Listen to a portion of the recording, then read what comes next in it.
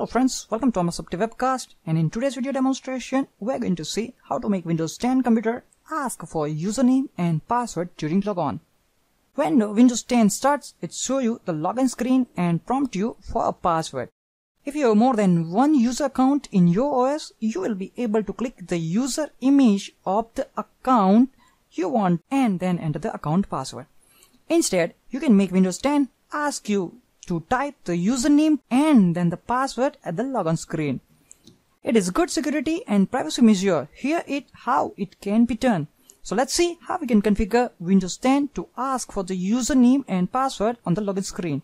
So for this demonstration, I am using this Windows 10 computer, and let's log into our Windows 10 computer. Let's search for Administrative Tools and let's open Administrative Tools. Once you open Administrative Tools, on Administrative Tools, select Local Security Policy, and once you open a Local Security Policy console, under Security Settings, expand Local Policy and then expand Security Options and scroll down to Don't Display Last Username, and as you can see, the by default is policy is set to disabled. Let's double click on it and let's set to enable. If you see the explanation, as you can see, if this policy is enabled, the name of the last user to successfully log on is not displayed in the login screen. Click on apply, click on OK. And once you set this policy to enable, close this console too, and let's open the command prompt and let's manually update the group policy by running command gp update. Hit enter.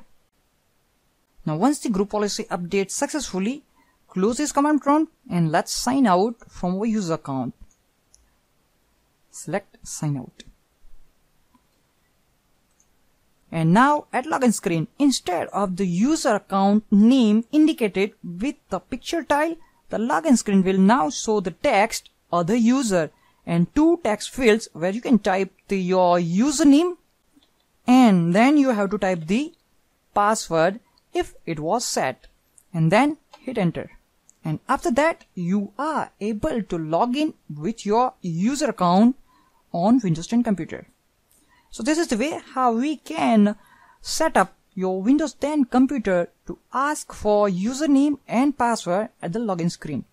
And that's it for this video demonstration. Thanks for watching this video.